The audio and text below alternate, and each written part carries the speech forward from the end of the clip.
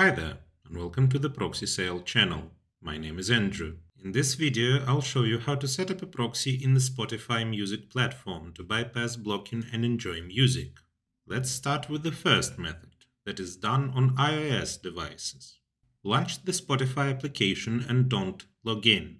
Navigate to Settings at the bottom. In the Proxy Settings section, select the protocol type. Enter the proxy IP address and port. If you are using a free proxy, no further steps are required. But if you are using a personal proxy, input your username and password in the designated fields. Click on the back button below and you will be returned to the authorization window.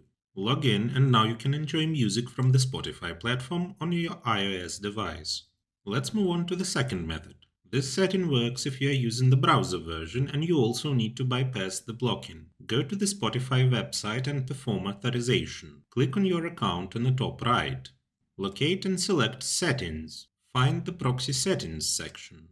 Identically to the first method of configuration, you need to select Protocol, enter the proxy IP address and port, as well as indicate your username and password for authorization if your proxy is private. After the proxy details are entered, click Restart App. That's it.